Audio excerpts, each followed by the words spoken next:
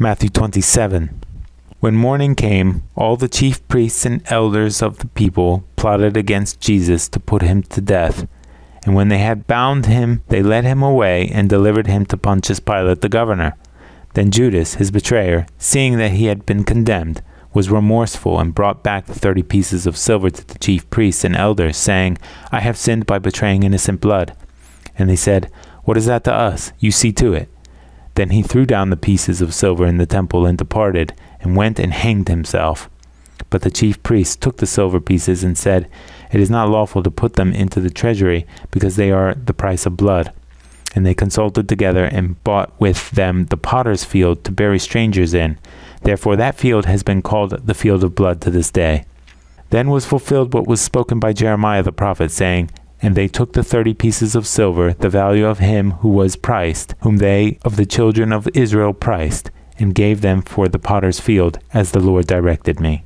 Now Jesus stood before the governor, and the governor asked him, saying, Are you the king of the Jews? Jesus said to him, It is as you say.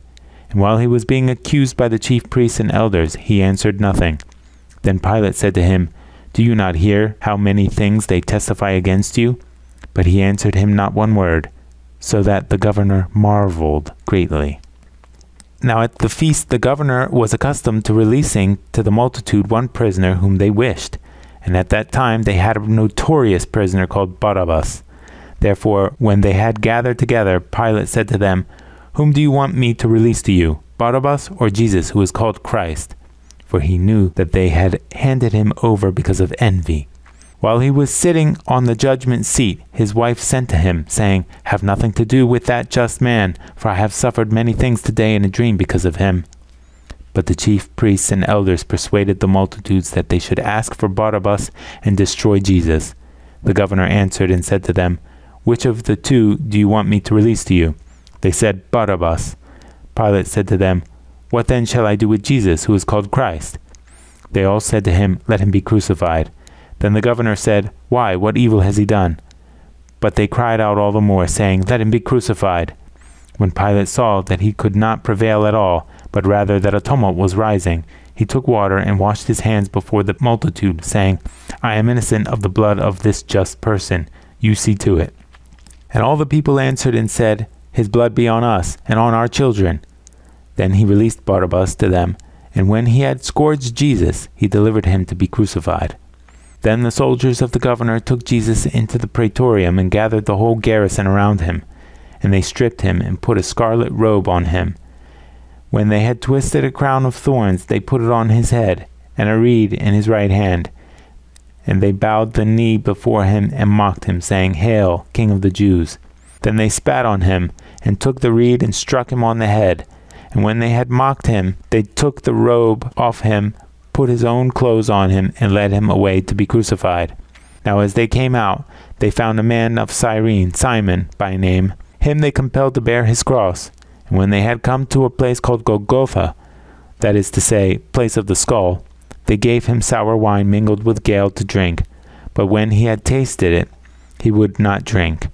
Then they crucified him, and divided his garments, casting lots, that it might be fulfilled which was spoken by the prophet, They divided my garments among them, and for my clothing they cast lots.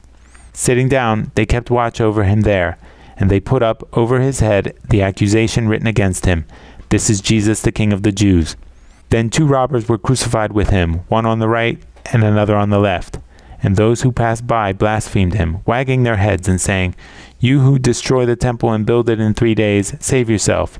If you are the Son of God, come down from the cross.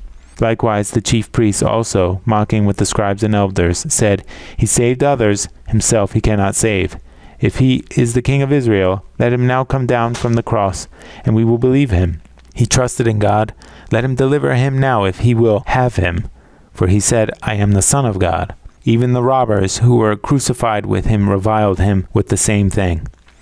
Now from the 6th hour until the 9th hour there was darkness over all the land. And about the 9th hour Jesus cried out with a loud voice, saying, Eli, Eli, lema sabachthani. That is, my God, why have you forsaken me? Some of those who stood there when they heard that said, This man is calling for Elijah. Immediately one of them ran and took a sponge, filled it with sour wine, and put it on a reed, and offered it to him to drink. The rest said, "Let him alone. Let us see if Elijah will come to save him." And Jesus cried out again with a loud voice, and yielded up his spirit.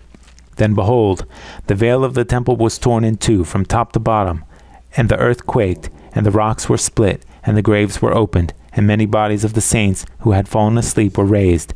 And coming out of the graves after his resurrection, they went into the holy city and appeared to many.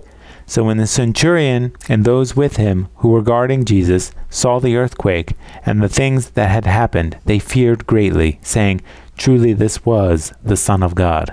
And many women who followed Jesus from Galilee, ministering to him, were there looking on from afar, among whom were Mary Magdalene, Mary the mother of James and Joseph, and the mother of Zebedee's sons. Now when evening had come, there came a rich man from Arimathea named Joseph, who himself had also become a disciple of Jesus. This man went to Pilate and asked for the body of Jesus. Then Pilate commanded the body to be given to him. When Joseph had taken the body, he wrapped it in a clean linen cloth and laid it in his new tomb, which he had hewn out of the rock. And he rolled a large stone against the door of the tomb and departed. And Mary Magdalene was there, and the other Mary, sitting opposite the tomb. On the next day, which followed the day of preparation, the chief priests and Pharisees gathered together to Pilate, saying, "Sir, we remember while he was still alive how that deceiver said, 'After 3 days I will rise.' Therefore command that the tomb be made secure until the third day, lest his disciples come by night and steal him away, and say to the people, 'He has risen from the dead.' So the last deception will be worse than the first." Pilate said to them, "You have a guard. Go your way. Make it as secure as you know how." So they went and made the tomb secure, sealing the stone and setting the guard.